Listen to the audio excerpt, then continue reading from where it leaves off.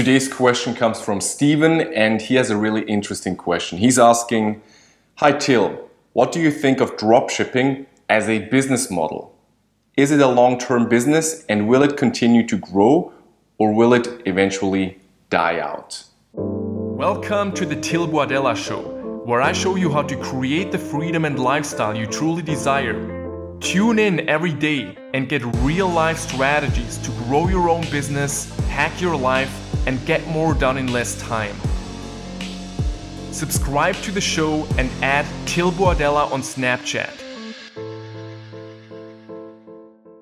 I think dropshipping won't die out because I actually checked the Google Trend results for dropshipping, and ever since 2004 there's been a huge interest for dropshipping, right? So you can check Google Trend, you can search for dropshipping and you can find out how many people have shown interest, how big of a keyword is dropshipping since 2004. And I think Google Trends started in 2004 and it's been high, dropshipping, and it's been high for over 12 years. So in terms of interest and as a trend, I think dropshipping isn't going anywhere anytime soon. So I wouldn't be concerned about that.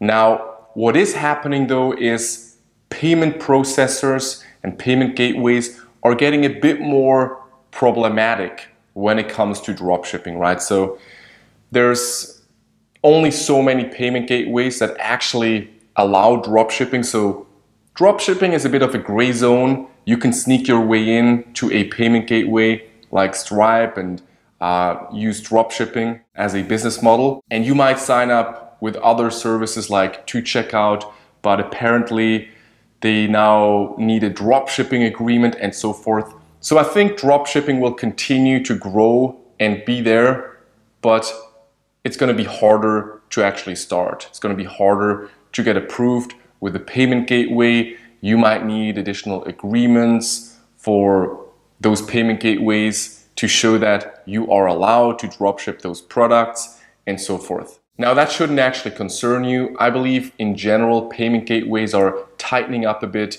and it's getting harder to get approved simply because there's more and more people starting businesses and these payment gateways need to protect themselves to make sure that they maintain a good relationship with credit card processors and companies and so forth. So they are just a bit more careful in terms of who they do business with. Also, no one really knows the future of Facebook ads. Right now, Facebook ads work like crazy for dropshipping, but we don't really have control over Facebook's ad policy and so forth. So we don't know if ad costs are going to increase dramatically on Facebook in the next couple of years.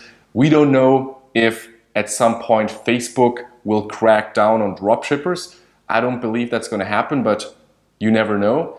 So dropshipping is a great way to start a business. It's the fastest way I've ever seen people make money online, like complete beginners and making sales within 48 hours and stuff like that. I've never seen so many people make their first sale as with dropshipping, right? Other business models like creating information products or affiliate marketing and all of that usually takes people a lot longer to make their first sale, or they never actually make their first sale. And with dropshipping, I've seen so many people make their first sale and make consistent sales and have an actual business in a very short time. So dropshipping is a great way to get your feet wet, to start an online business, to learn Facebook ads, and to get those reference experiences and make some sales and make some money. That being said, I believe dropshipping isn't the most mature business model.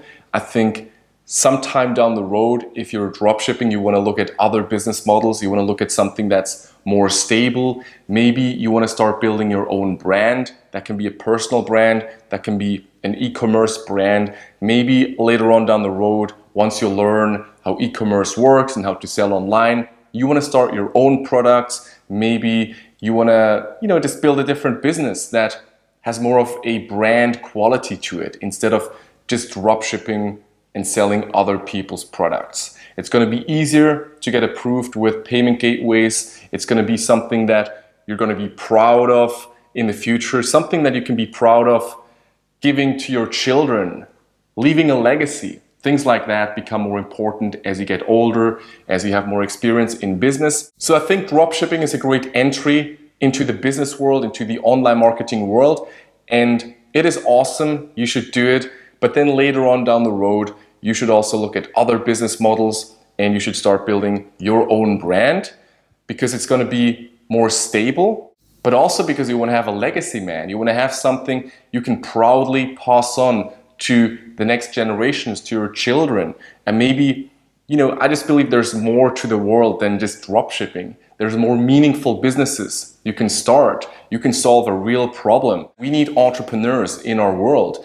And I don't want to waste this entrepreneurial talent on drop shipping stuff from China that no one really needs, right? And now I'm not saying that's a bad thing. I'm just saying there's more to it. I'm just saying there's more meaningful things one can do as an entrepreneur to make a change in the world, have a positive impact, and use these talents and gifts that we have as entrepreneurs to create something awesome, to create something great for the next generations. So I think as we all get older and have more experience, that becomes more important to us personally, and also financially, it's going to be more rewarding to do that.